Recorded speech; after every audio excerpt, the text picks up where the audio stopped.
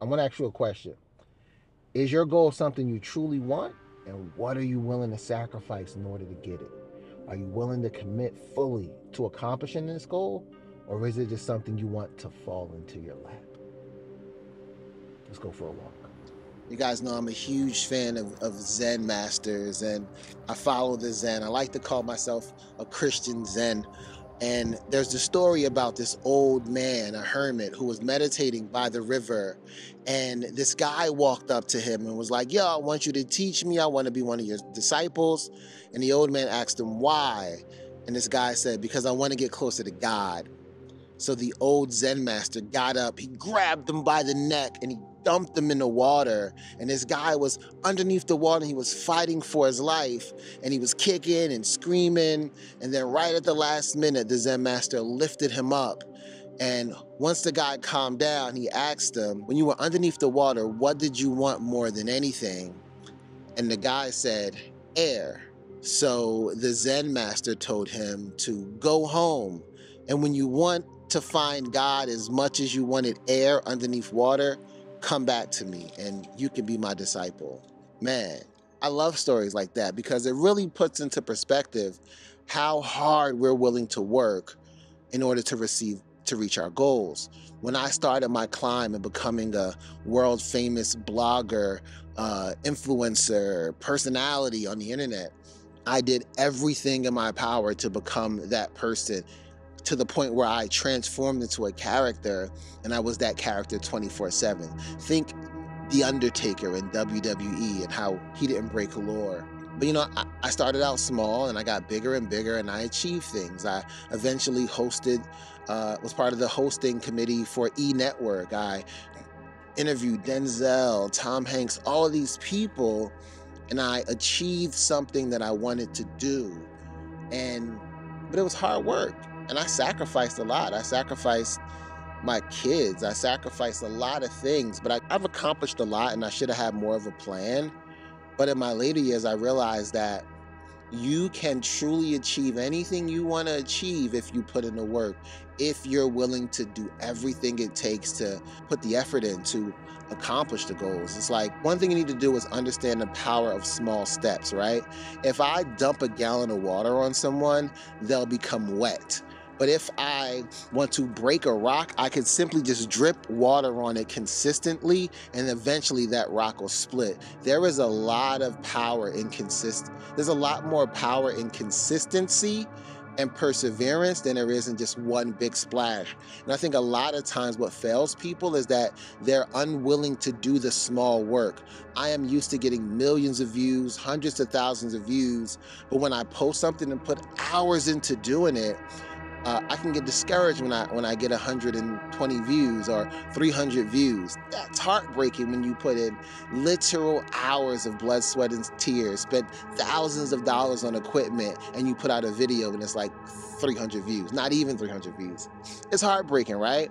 But it's those small steps. I remember when I was interviewing Trevor Noah when he first got the Daily Show, and someone asked him about legacy. Is this your legacy? And he was like, "No, man, I'm just getting started." He was like, "I like to hike, and eventually, step by step, I'll accomplish things. And after I'm all said and done, I'll look back and I'll go, oh, that was my legacy." It also brings me to another thing of Mike Tyson talking about he doesn't have a legacy, he doesn't care about a legacy. We're all gonna die. And that's true. Like, your legacy isn't even for you, so why should you care about your legacy? And that's one of the things about humility, is that we can't be too egotistical to take those small steps. Those small steps are crucial. Those small steps are truly what make a person. And I'm committed to taking the small steps, and that's one of the things I'm doing to achieve my goal, is coming out, doing videos like this so I can become a public speaker. And I think there's a bit of vulnerability and a bit of putting it in the atmosphere to say, I want to be a public speaker. I want to speak at events. I want to be a keynote speaker. I want to travel the world speaking to people, telling my story about how I rose to success, how I fell from success, about all the things I accomplished, all the failures I had, and how that made me great. Because you can fail your way to success. I think that's another thing to do as well, is to fail your way to success. we all have these goals and we all want to accomplish these goals, but we got to be willing to fail. Right now, there's a mass exodus of the website formerly known as Twitter. But if you look up how Twitter got their start, Jack was making something for another company, and then they made this messaging system. And the company was like, hey, we just want the messaging system. We don't even want the thing we originally made it for. Not to say that it wasn't a failure, but they didn't make the thing that they started out to make. If you look up all these things, I was just watching the video about Play-Doh. Play-Doh, the teacher was tired of the clay getting so hard.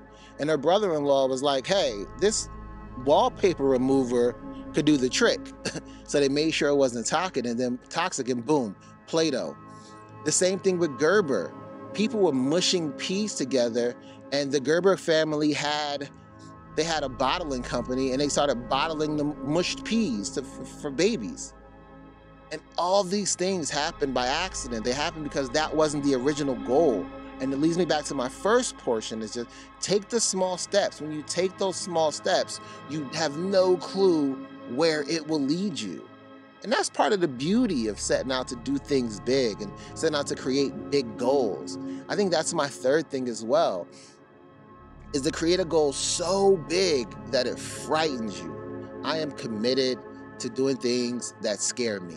I am committed to putting myself out there.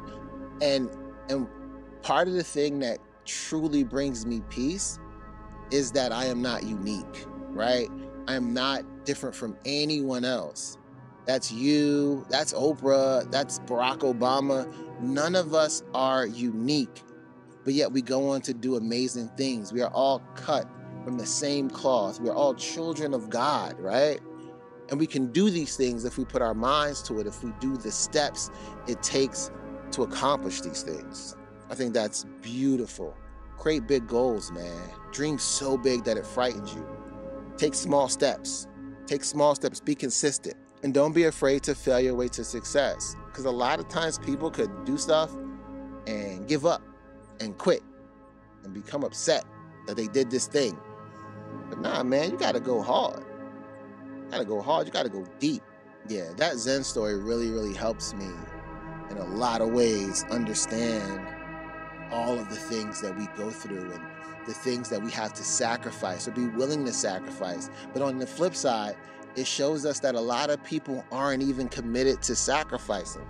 This guy wanted to see God, and the Zen master literally was like, I will show you God, and tried to drown him.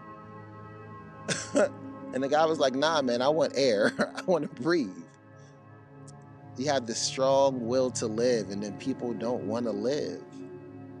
That's crazy to me. And living could just be normal, man. Living could just be chill. Living could be chill. And it's okay to have a chill life, especially after 40. It's okay to have a chill life. Are your bills paid? Yes. Do you love your wife? Yes. Are you happy? Yes. If you're not happy, what do you need to be happy? Choose to be happy. You can be content with everything you have. I'm good. I want more, but I'm good. I'm happy. My kids are happy. My kids make me happy. Committed to being a better father, committed to being a better person. I've had a lot of mistakes and a lot of failures in my 45 years on earth. A lot. More than I'm willing to count. But I'm here and I'm doing me, and I'm still trying to give my kids something when I die, trying to provide for my kids and give them experiences that I never had. Like me and my kids this week, we went to a fairy trail. We went on a trail and looked at fairy houses. Wow, that one got a door. You see the door open? You couldn't tell me nothing growing up in the crack era. Nothing. Man, life is amazing, bro. Look how it got a bird in it. You can see the fairy inside. Look at that. Look at that. That's cool. There's acorns inside there too for the fairies to eat. You want to put an acorn in there so they can eat it? Look, put an acorn on it so the fairies can eat it. Awesome. Okay, one is enough. One is enough. Well, JP, you like the fairies? Say fairies.